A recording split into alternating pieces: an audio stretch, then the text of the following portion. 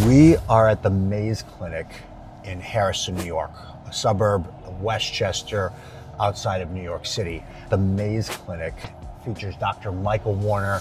He's a dual board certified urologist. He helps with fertility, sexual health, and hormone replacement therapy, which is the primary reason I originally saw him, was hormone replacement therapy. Now, having had my son through IVF, I also saw him for fertility related stuff. They have Westchester Sperm Bank. They are a class act. Dr. Warner went to Harvard. He also has a physician's assistant, Nick Cannon, who's incredible. And today we're gonna go get my DEXA and my RMR. My DEXA scan so I can see my bone density, muscle mass, body fat, visceral fat, and the RMR is a resting metabolic rate, so we can see exactly how many calories I burn, what a complete sit still. So for today, all I've had so far, I had some egg whites 4 hours ago, and I've drank plenty of fluids because you have to be fasted for this bad boy. So we're gonna go in now and get those done. And this is a full concierge doctor. I mean, everything, VO₂ Max, DEXA, RMR, the works you can get done here at Maze in Westchester.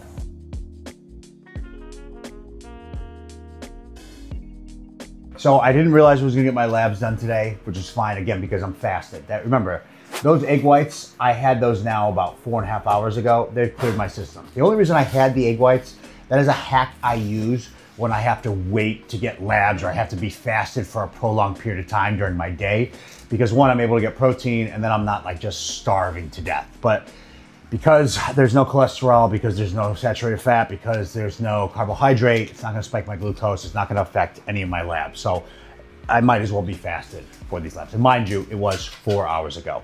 And as soon as we get done with all my testing today, my labs, VO₂ Max, DEXA, I'm gonna chug some more egg whites and then get a real meal. And finally, today we'll get my labs, full panel. They'll look at my apolipoprotein B, very particular lipid marker that you really want to have tested.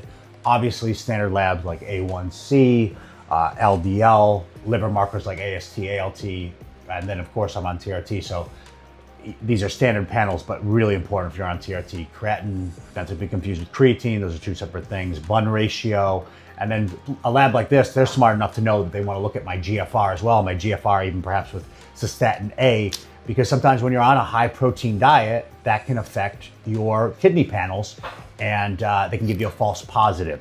So making sure that you get those additional tests if necessary, that's what a service like Maze does, and why I recommend all my clients in the tri-state area. My name's Jacob Zemer, and I've helped thousands of people get in the best shape of their life. There are plenty of apps out there that focus on your training or your nutrition or even your health. However, very few apps address all three aspects. And in order to get in the best shape, you must address all of them. For that reason, my app has an educational program that will teach you about preventative health, blood work, cardiovascular activity, along with providing custom training for as many days as you can commit to and the exact gym equipment you have available. Also, you will have a tailored nutrition plan based on your unique physiology. I wanted something that everyone could afford. All of this is available for $1 a day on my website. Right now, if you click the link in bio under app, there's a 7-day free trial. I'm looking forward to helping you change your life.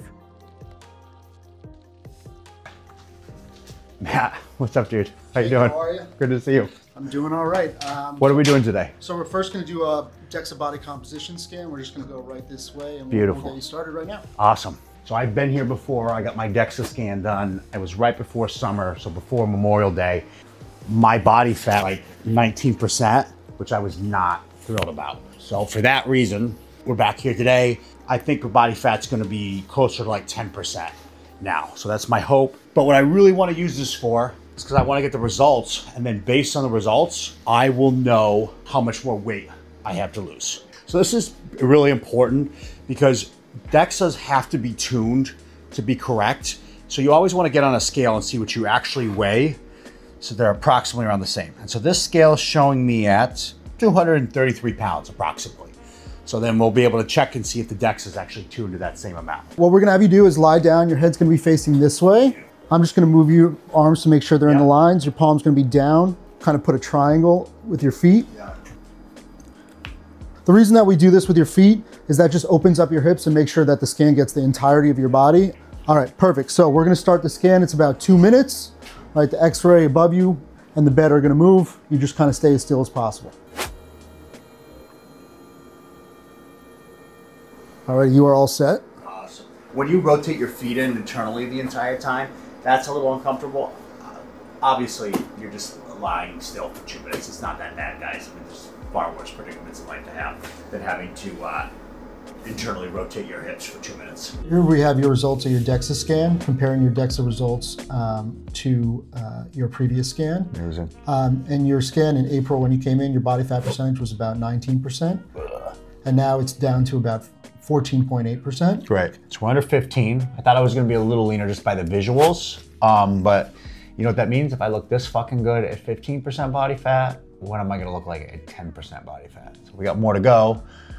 Yeah, you got a little bit more to go, but you know, you're obviously in a very strong spot. Great.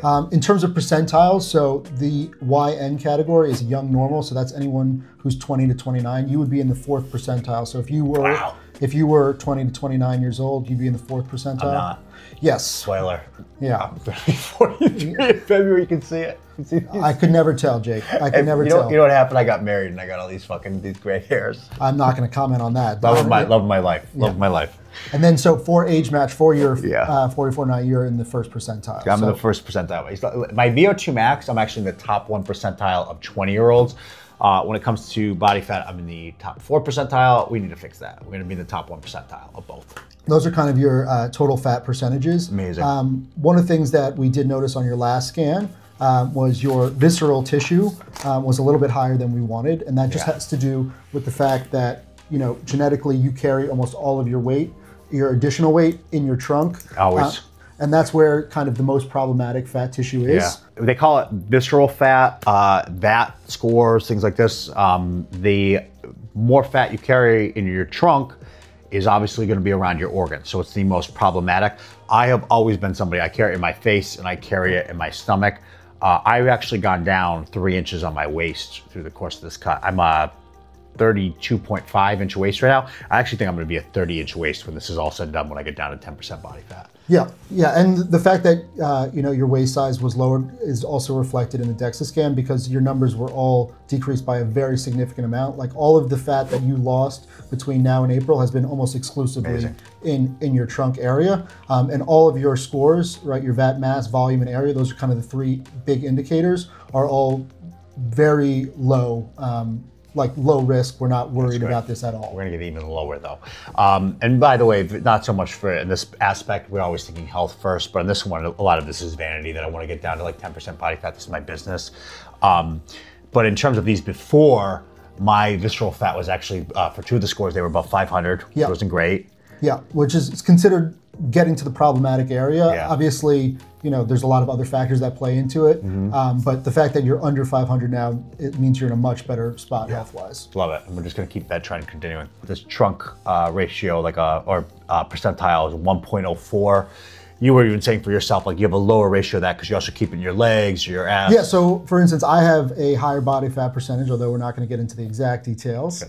It's pretty good, but it's not as good as yours. Good. But I tend to carry most of my fat in my hips and my butt. So mine is lower than 1. So 10 people who store more of their fat kind of in their trunk have a ratio of about 1 and above. And then people who carry it more in their hips and their thighs, etc., do it below 1. And there's nothing you can do about that, guys. This is a genetic where you partition fat. Some people you see, they'll have like really fatty arms and they'll have a relatively normal torso. Other people that have skinny arms, skinny legs, and have a very big belly. There's some people I've met, you know, Brazilian women come to mind who have abdominals, but when they walk, they'll shake, they'll have cellulite. So where you partition is very heavily genetic. There are some things you can do, like if you were to get cosmetic surgery, lipo in those particular areas, you can kill off fat cells in particular areas, so you're less likely to partition to those areas in the future. But outside of some sort of surgical intervention, you carry fat where you carry it, and you lose fat. When you lose it, you'll lose it particularly in those spots. Yeah, and you can actually tell, so this is actually a breakdown of each one of your arms and legs and trunk, right? For percentage, again, the numbers are so low, we're not problematic at all, but you're in the 7th percentile when it comes to young normal for your trunk. Everything else is 5 or below. Right, so again. So that's really holding me back. Right, it just shows you that's where you carry it, right? It's just like kind of another indicator of where you should. So interesting. Yeah. Okay. Then we get into your lean indices, which is basically your muscle mass compared to, so your lean height is essentially how much muscle you have compared to your height, right? Because we would expect someone who's 7 feet to have more muscle just generally. So you're in the 97th percentile for young normal and the 96th percentile for age matched. Great, great. For appendicular lean height, so that's just doing your limbs, so that's just your arms and your legs. The reason that we do that is this is a really good indicator as you age of how mobile you'll be and how fragile your bones will be, right? Great. The more muscle you have on your arms and legs, the more capable you're gonna be able to do things solo. So interesting. And you're gonna be able to kind of avoid those risks of fall. You're in the 99th percentile on both, so you're crushing it right there. Top 1%, great. I love it. Okay, amazing. That's so good. Matt, this is so awesome. I am a little bummed that I'm at like 14% body fat. I thought I was gonna be closer to 10. I told you guys that today. But you know what? What do? We just keep going. So now I have a very strong goal coming up for these next couple months. Before the new year, I wanna be 10% body fat. So we are at the end of October. I have plenty of time to drop the rest of this weight. Thank you so much for your time. Absolutely, Jake. You guys are the best. Maze here in Westchester they're the utmost professionals. You want to get your body fat done. You want to get your VO₂ Max done, RMR. They're incredible. If you have any sort of fertility, any sort of sexual health, or any sort of hormone replacement therapy, or think you may be a candidate for these things, you have questions that your primary care is not addressing, they are the utmost professionals. I have sent them so many clients, and the reason that I continue to refer clients to them is because I never get any complaints. Everybody only has positive things to say about Maze. My name is Jacob Ziemer. I've helped thousands of people get in the best shape of their life. I've been a coach in the Westchester area and have a digital business helping people change their lives. Real people with real careers, with real families, making a real change in their health and wellness. We put out long format content each and every single week at this channel. Some of it's us here at Maze, some of it's at the grocery store, in the gym, stuff that will actually move the needle in your health. So thanks for tuning in. Also, we're on TikTok, Instagram, YouTube, all short format content as well. So thank you for tuning in. Hope you enjoyed what you saw. Hit subscribe and follow.